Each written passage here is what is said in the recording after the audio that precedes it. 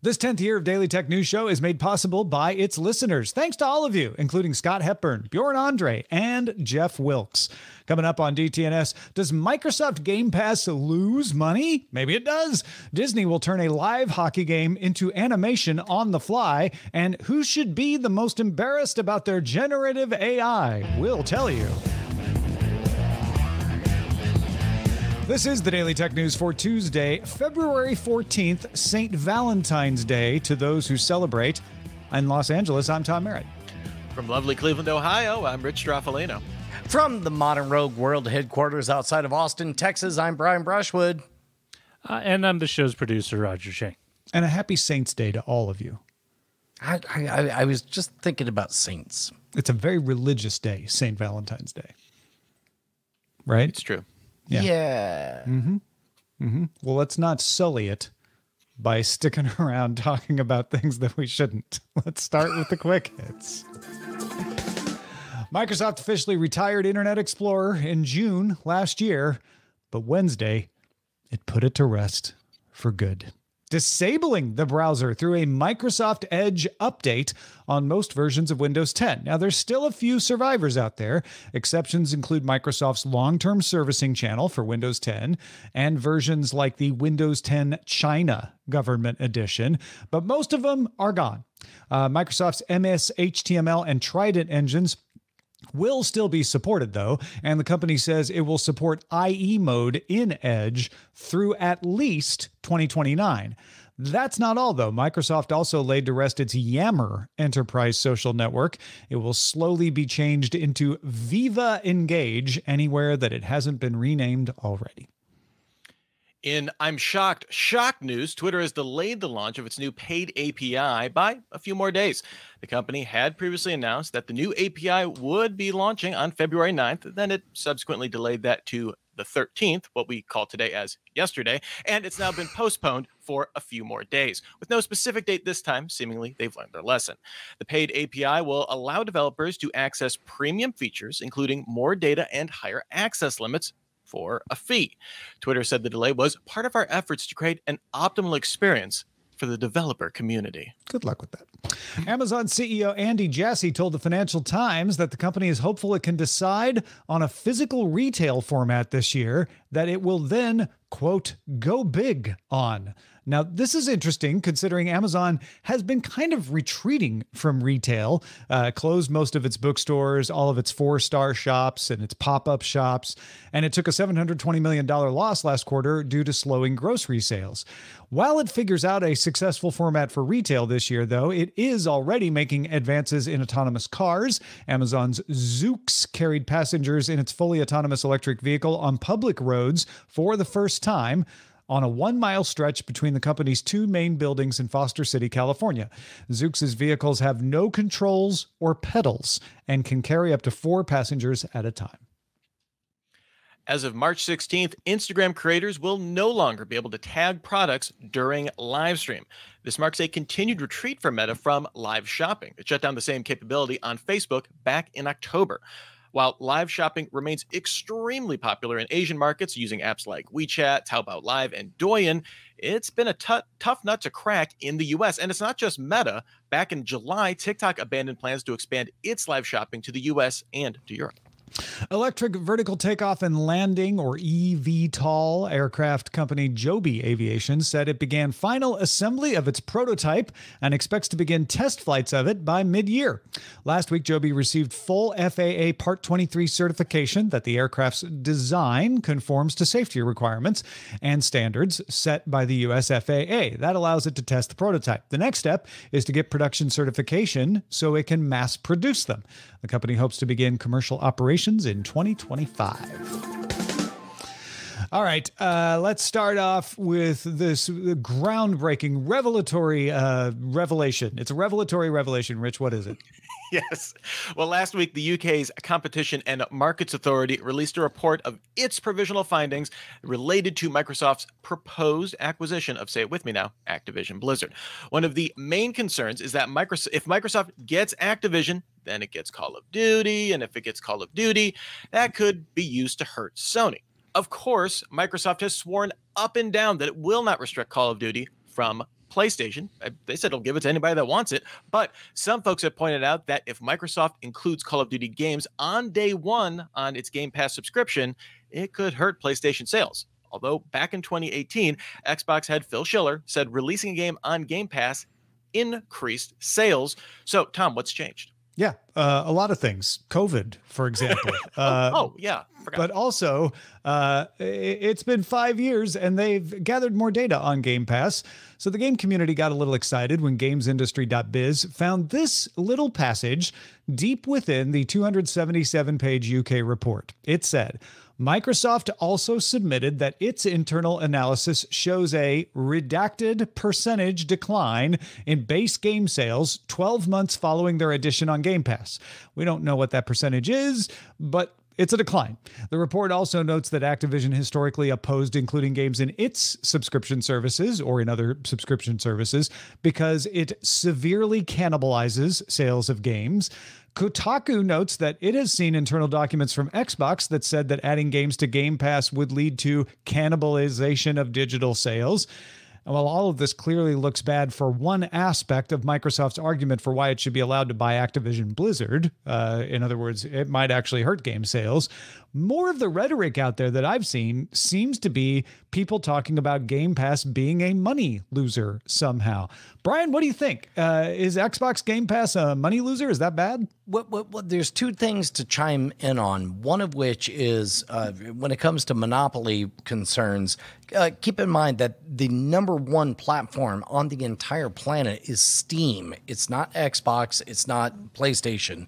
But beyond that, keep in mind that in the old days, I think everybody on the panel remembers the days of piracy.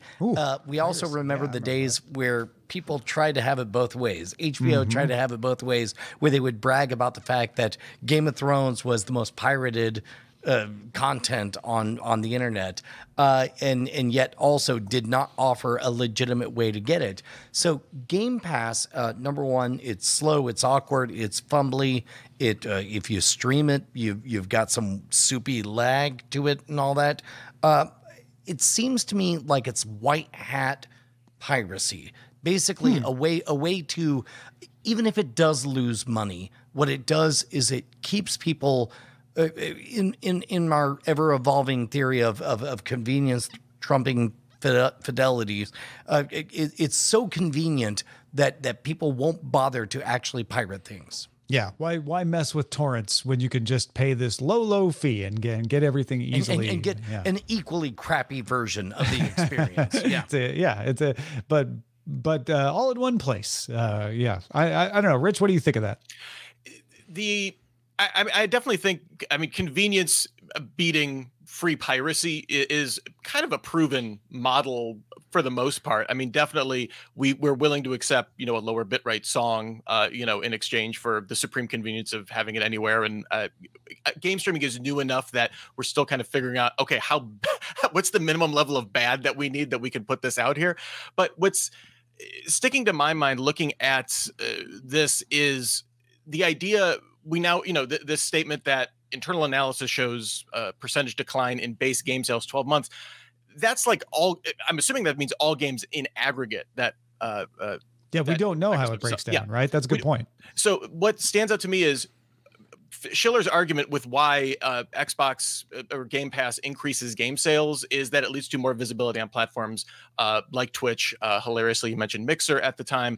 So I still think that's a valid argument when you're talking about smaller games that need to get visibility out there. If that's free if it's included in the Game Pass subscription, probably a lot more people will play it, and you'll see more people playing it on stream and stuff like that. Call of Duty doesn't need that. Call of Duty does not need discoverability when there's a new release out there. So I think that this is probably a more nuanced conversation of Schiller said this or he said that than we want to. I am really not interested in going back to Schiller's 5-year-old statement and talking about whether he meant it or not. I bet if you could get Phil Schiller on the record, he would say yeah, it was true in 2018. It's not anymore. I think it's as simple as that. I do think that Microsoft's response to this was telling, where they just talked about, we want to make developers money. They did not deny anything out of this because you can make more money with a subscription service even while reducing sales, because you've got guaranteed monthly revenue. Somebody spends $70 on one game, they may or may not buy another game for a while. If you're getting $10 a month out of them, that's guaranteed revenue. So it may make more sense for Microsoft to say, like, yeah, it might reduce game sales, but in the end, it's going to make us more money. And even though you get discounted DLC in Game Pass, you still have to pay that. So if everyone is getting apps and stuff like that, you know, there are revenue streams for developers and for Microsoft, of course, that exist, you know, kind of within that Game Pass subscription. This is a little bit like the success mirage, and I don't mean that in a mean way when I talk about the S&P 500, where the S&P 500 statistically, I don't know, 10, 12% year over year adjusted for inflation forever and ever and ever. But part of the reason it's able to achieve that is because it drops the losers and picks up new possible winners. And it could be that Game Pass has the same kind of thing going. Yeah. No, that's a good point too. I really do think in the end, this little passage is not good for Microsoft's argument to acquire Activision Blizzard. It's not deadly. They've got other arguments that they can use. It's already looking unlikely for other reasons. But I don't think it means that Game Pass is somehow a bad business idea for Microsoft for lots of the reasons that we've mentioned here. All right. Old folks like us typically first engaged with pro sports, maybe on television or even the radio, but younger viewers like you out there listening more often use TikTok or Instagram to check out what happened in a game. So the NHL is going to use its analytics tech to try to get younger viewers interested in watching a full game. Yeah, the NHL will animate a live game on March 14th between the Washington Capitals and the New York Rangers called the NHL Big City Greens Classic. The game will feature characters from the TV show Big City Greens alongside animated versions of actual hockey players using the NHL Edge system to track the players and the puck. It'll also feature commentators reacting to some of the action from those animated characters from Big City Greens. While the unaltered game will broadcast on ESPN, so, you know, if that's how you want it, it's available. You can watch the animated version on Disney Channel, Disney XD, and Disney+. The NHL's SVP of Business Development, David Lahasky, said this is just a test, but that data from NHL Edge could make it possible to do things like customized game broadcasts in Roblox or Minecraft. Yeah, Fred819 in our chat is already going, so like NFL Slime Time on Paramount. People, you might think of them, the Manning alternate commentary. Like there's examples of people doing this already. Brian, it seems like this is a cool aspect of having infinite channels versus the old days when you only had 3 or 4, that it makes more sense to try out something and try to garner a new audience. Yes, and it's also a moment to take a moment and take stock of your own values. Do you value like the quote-unquote real story, or do you value the myths and legends that we project onto our various sports teams, et cetera, et cetera, et cetera? Because ultimately, all sports is a random number generator, but one that is, especially with like Big City Greens, which is an excellent show, I will vouch for, is a good way for preteens to eventually care about the random noise generator. And then eventually at the age of 17, 18, they're going to figure out, oh, wait, that was the Eagles the whole time. Hooray! You know? Yeah. Or an NHL Turns out team. I'm an Eagles fan. Yeah. I did an interview with Derek Gould. He's the baseball writer for the St. Louis Post-Dispatch. It'll be on A Word with Tom Merritt next week. And in that interview, he talked about how his son engages with baseball in an entirely different way than we did growing up, which is what we were talking about at the beginning, is using TikTok. He just looks at highlights. And so finding a way to attract folks to watch sports may not be important to society, but it's certainly important to sports and sports franchises and people who like sports. So this is a really interesting attempt. And I don't think this is the end of it. I can't wait to see what other takes people are going to have on sports. You may turn up your nose and say, this is silly. I just want to watch the game. Great, you can. ESPN's going to give you just the game. You don't have to watch the Big City Greens version of it any more than you have to listen to the Manning commentary on Monday Night Football or anything else. I want to see more of this. I want to see some full-on like sci-fi visualization creations. Turn a football game into Quidditch. I don't know. The mind boggles. There's part of me that wonders whether or not it's already happening. For example, my 18-year-old daughter is really into Blaseball, which is a complete nonsense engine. All of the names of the teams are nonsense. The commissioner is nonsense. Everything's nonsense. And it's all random number generator. But what if Blaseball were to recreate, let's say, 1947 World Series, number for number, and then reveal, oh yeah, by the way, the St. Louis Tacos were actually taking on, we're actually the White Sox or what have you. Yeah. Or the St. Louis Brown Sox. Is that a thing? It was in the 1800s. All right, folks, what do you want to hear us talk about on the show? We get a lot of our best story ideas from you, and one way to let us know is our subreddit. Submit stories and vote on them at dailytechnewsshow.reddit.com. Well, technologies lumped under the very general term AI are making news a lot these days. Just in the last 24 hours, here's just a quick rundown of some of the news that's out there. Automatic voice transcription company Otter AI launched Otter Pilot that automates meeting notes. DARPA announced Monday that its Air Combat Evolution team has developed software that has successfully flown an F-16 multiple times with a human on board for safety and for planetary peace. Former Google chairman and founding member of the U.S. government's Defense Innovation Board, Eric Schmidt, told Wired about Istari, a machine learning system to virtually assemble and test military equipment like tanks. And on a lighter note, BuzzFeed officially launched its Infinity quizzes that use OpenAI's API to create a personal narrative based on just a few questions. You just answer a few questions, it comes up with something totally distinct every time. The first round of these quizzes include create your own rom-com and date your celebrity crush. Tom, which one of these stood out to you? Create your own rom-com, I think. Wait, oh, sorry. You meant of all the AI stories.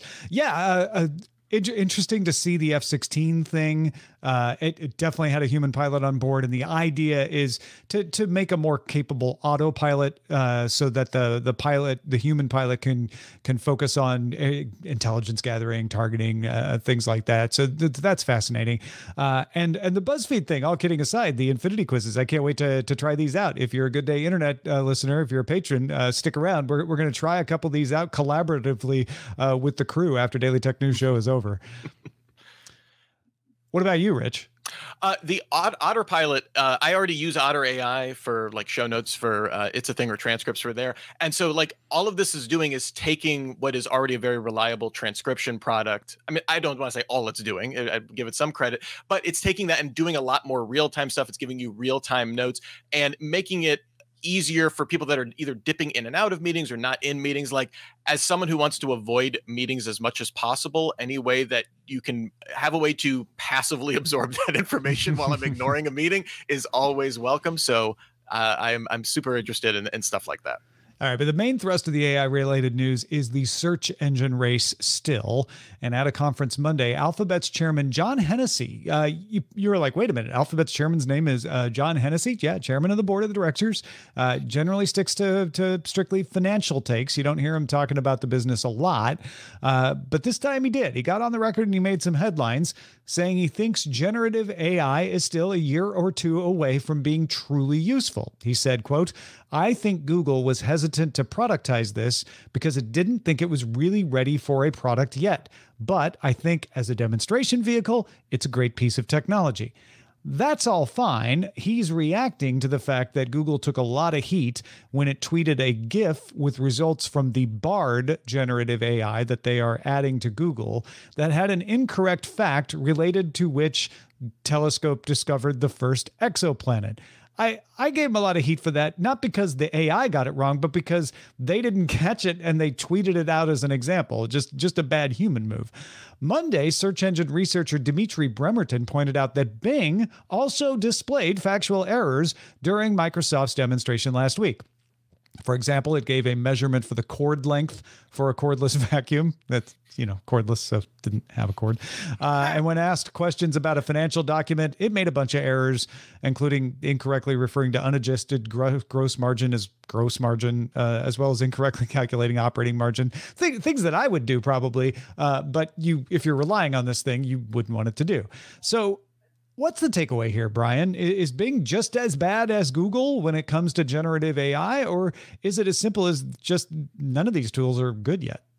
No, it's not as good, and it doesn't have to be as good. That's the beauty of being Pepsi to somebody else's Coke. So it's like it's on Google as somebody who appears to have been asleep at the wheel to verify this. Like, oh, no, we know all about this. We're here for it. Unfortunately, it was a human disaster that they published the wrong fact on their socially promoted GIF on there. Meanwhile, Bing is in the unique position where it's like, can anybody expect less from Bing? No. So as a result, they get to do whatever, and they get to be as wrong as you want. All I know is that Bing is doing something, and Google is messing up. That's all I read as a consumer. Yeah. That's the rhetoric out there. You're absolutely right. Yeah, it's kind of this a challenger brand or whatever you want to call it. I'm thinking of the Pepsi Coke comparison specifically, but or Avis and Hertz. Yeah. But look at what the products that Microsoft launched this with, right? Things that are in no way key to their revenue stream. It's part of the benefit of them having a very diversified sources of revenue for the company, right? They can afford to take a risk on Bing. They can afford to take a risk on Edge, which is, a second or third place browser, depending on what graphs you're looking at and what market share you're looking at. So it's not, they don't have the number one browser. They don't have the number one search. And so they can be super aggressive with this and say, we can gather some data. If nothing else, we can get a ton of data to make this better so that as we start rolling it in, they're already starting to roll it into Word stuff, but more visibly rolling it into Office and some of the stuff where they have a lot more productivity stakes, a lot more, I guess, to lose in a lot of ways, that they can make sure that their products are ready, which is usually a strategy that Google makes, right? When Google wants to disrupt something, I'm thinking of something like Google Docs. They're like, yeah, we'll roll out the bad thing first and you can use it for free. And who cares? It's free and it's something you didn't have before. And yeah, we're going to make it a lot better. It's a very different situation where Google is in the driver's seat with search and the driver's seat with Chrome, things they don't want to screw up because they're very good for their business that is not very diversified. And all of a sudden they can, they find that they're having to play catch up potential, or definitely with Microsoft. Well, and the canonical parallels that we would make is Hertz, number one driving or rental car company or whatever. Avis being in number two, they say we're number two, we try harder. In the case of Google, we're Google. In the case of Bing, it's like Bing, we're trying things. Like that's powerful. And I think a lot of people are on board for it. No, that's a great answer. Dimitri Bremerton in his article, which was well done, was like, why is everybody giving Bing a pass? I think Brian just answered the question. That's why everyone is, or not everyone, but a lot of people are giving Bing a pass. I used OpenAI's ChatGPT to write a bunch of the quick hits today. I never let the text stand as it was. I had to modify it multiple times. Every time it put a date, it was wrong. It said that the Twitter API had been delayed to the 14th. It was the 13th. It said that Joby was going to do its commercial operations in 2024. It was 2025. I had to go back and look at these and go like, wait, is everything in here right? Nope, it's not. But it was still faster. It still laid the scaffolding for me. It saved me time. And they're also, despite the fact that they're claiming that this is not ready for prime time, what have you, but like there are realtors that are using it to create flowery language for various cottages and so on. It's being used. It's going to get better. it's just good. It's not good at everything right now. The thing that gets me is these analysts who always say, and there's dozens of them, and I respect every single one of them, but they always say like, the problem with ChatGPT is it confidently states things are wrong. There's nothing confident about it. It just spits out words one after the other. You're reading in the confidence. You shouldn't have the confidence in it. You should be skeptical about it, and then it won't seem confident. It'll just seem like a helpful tool. I definitely asked ChatGPT, I asked, what's wrong with Brian Brushwood? And it refused to answer, which respect. Not for me to tell you, said ChatGPT. Yeah. All right. Well, James Brown, a graphics engineer at Weta Workshop, formerly made news by upgrading tiny Lego computers with screens that can display wireframe targeting animations and scrolling text. Basic stuff, but still impressive. Now his computers have built-in USB-C ports, some even have touch controls, and Brown now even casts his own resin Lego bricks. But what is hardware really if it can't play Doom? Brown successfully demonstrated running the game on one of his Lego power bricks for a few months ago. They draw power from a USB connection on a disconnected Lego power brick with a 9-volt battery inside. Brown recently converted the electronics inside the bricks into a wearable, self-contained ring running the RP2040 version of Doom with custom code optimizing it for a grayscale display. You can't actually control the action on screen while wearing the ring, but Brown says he may build a new version with flexible materials so the ring is more durable. Wearable Doom. Truly, this, I mean, forget ChatGPT. Now the future we live Perfect in. Valentine's Day gift. Slightly pedantic take here. There's a difference between displaying Doom being played and actually playing Doom. I didn't see any controls in any of that. Fair enough. Fair enough. This is just a circuit board. It has 16K flash memory, 16K flash memory, and 4K of RAM. So it's not going to run Doom, but it's an impressive monitor. Wouldn't you say? You know? Yeah. 72 by 40 OLED. That's my dream display right there. All right, folks, we appreciate you being with us, and we would like you to thank Brian Brushwood. Go to Twitter @Shwood. Say thank you, Brian, for being on Daily Tech News Show. Brian, where else should people go? You know what? I'll do you one better. Why don't you head on over to greatestconpodcast.com and listen to the first 2 seasons of World's Greatest Con, because season 3 is coming. We're talking about weeks, days, like 40-something days until it comes out. It's a give or take a big secret what it is. It's very, very good. Get caught up. I will say only this about it. Brian gave me a sneak peek. I listened to the first episode thinking like, you know what? I'm sure it's good. But for my buddy Brian, I'm going to make sure I set aside a little bit of time to listen to as much as I can. And I finished the whole GD series. I could not stop myself. You're going to love it. Even if you read the description, you're like, I don't know, that sounds interesting, but just start because you'll want to gobble up the whole thing. All right. Well, thanks also to our brand new boss, Chris, who just started backing us on Patreon. Thank you, Chris. Chris, you made our day.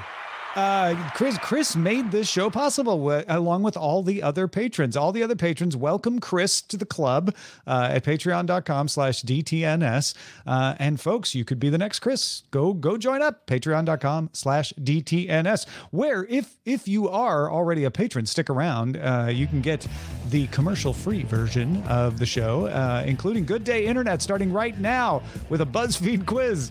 You can also catch the show live Monday through Friday, 4 p.m. Eastern, 2100 UTC. Find out more at dailytechnewsshow.com/live. Back tomorrow with Justin Robert Young on a Wednesday. Oh my gosh. Talk to you then. This show is part of the Frog Pants Network. Get more at frogpants.com. Diamond Club hopes you have enjoyed this program.